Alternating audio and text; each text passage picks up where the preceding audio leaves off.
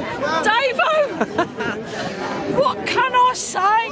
I've seen a lot of people since Coventry that have said to me that they agree with what I said. I was nearly crying. Where was that come from? I don't know where it came from. But that was a long time ago now, Sam. You know what though? The difference, we know these players didn't turn bad overnight. Yeah. And I almost want to say, do you know what, Wayne Rooney, thank you. Thank you for coming to Blues. For what? Thank you for trying your best. Okay. Because all we can ask is that players, management, staff try their best. Wayne Rooney tried his best and it wasn't good enough. His best wasn't good enough. But thank you for doing your best. Because everything happens for a reason. Everything in life happens for a reason. These owners came in. If ever a club and a group of fans deserve these owners, it is Blues. Love ya. Love you more. It is Blues.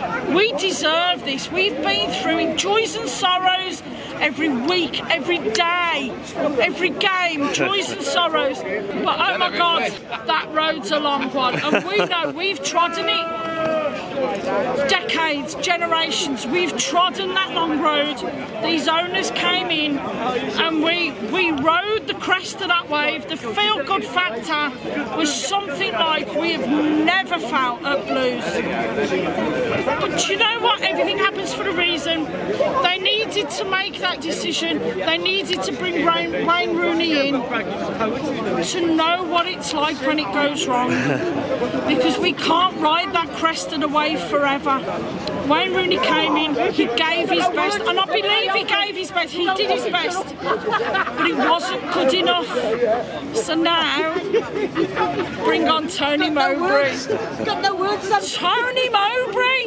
Who'd have thought it? And do you know what, for me, there's not a football fan in the country where he's managed that has a bad word to say about him. They're all very, very, and you know, rivalries, football fans don't want other teams to do well. No.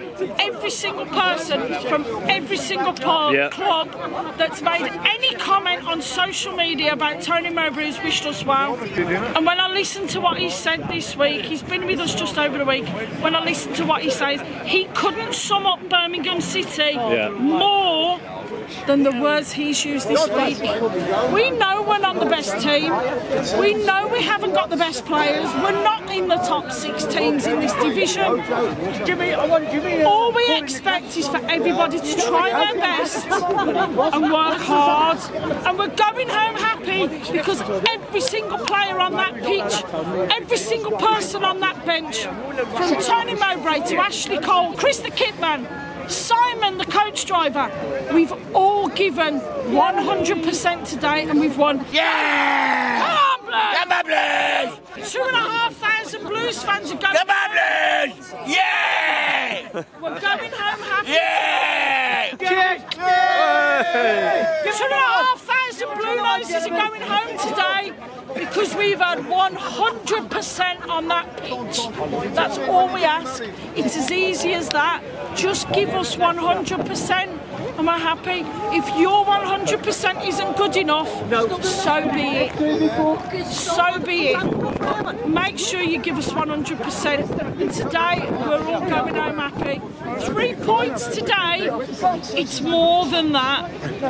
It's massively more than 3 points today.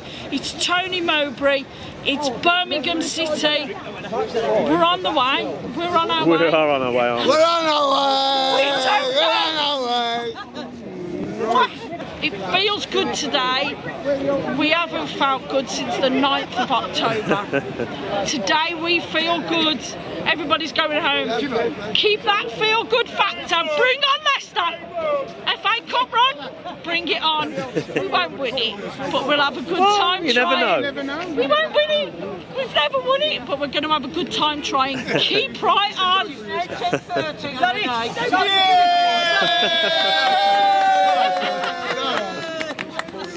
Hey, Davo, wait there. Sam's got something to say.